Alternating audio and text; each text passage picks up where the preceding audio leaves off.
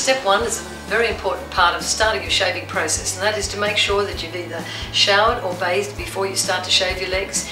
In the case of not doing that, you can of course just use a warm cloth and keep this on your legs for a couple of minutes to soften the hair before you start shaving.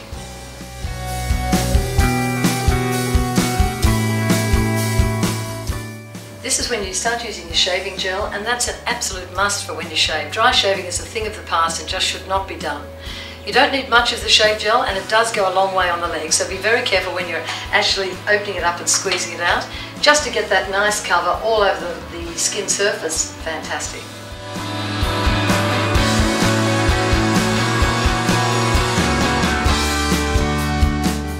Now take your Venus Embrace razor, put it into a little bit of warm water to just soften and add a little bit of warmth to your blade, and then start with long gliding strokes. That's it.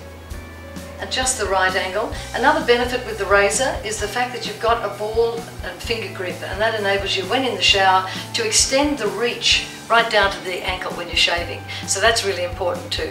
Even when it's wet, you'll find it won't slip off the fingers, and it gives you an incredible control actually when you're shaving. So nice long gliding strokes. And remember, around the tricky areas, around the knees and maybe around the ankles, you would leave this to last to allow the warm water and the shaving gel to soften the hair a little bit more. Another important fact with the Venus Embrace razor is that you'll notice the rounded curves on the top of the head of the razor.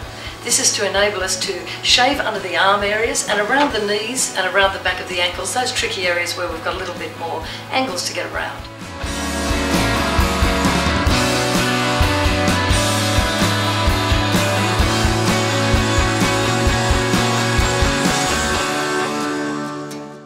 Remember, when you finish your shaving, to make sure you put a moisturiser back onto your legs, because basically you're exfoliating, taking off dead skin cells, and that adds that conditioning treatment that you need for the summer here in Australia this year.